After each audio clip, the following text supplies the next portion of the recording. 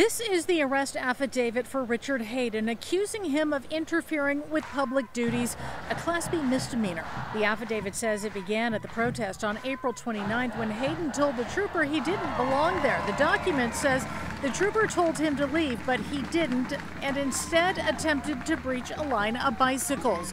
The trooper wrote that he pushed Hayden and that Hayden raised his water bottle and grabbed the officer's bike, breaking the bell on the bike. But Hayden's lawyer told CBS Austin that there is video and it shows a different version of events.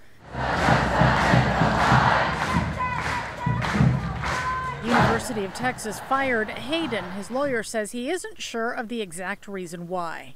Unfortunately, I'm not surprised because I've heard from faculty that this has been an anxiety. I've heard from multiple professors that this has been something that they've been scared of when they're taking a stand, is that they might get fired. Mia Cisco is a UT junior who was arrested in the protest on April 24th. I don't think anyone feels normal right now, even if they're apolitical.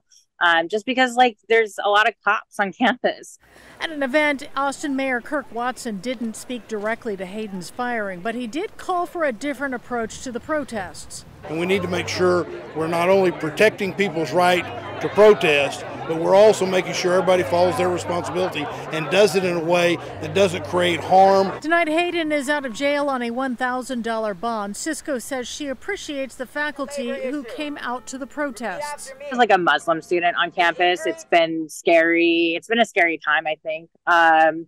And to know that there are people by our side who are willing to also speak out for what they believe in.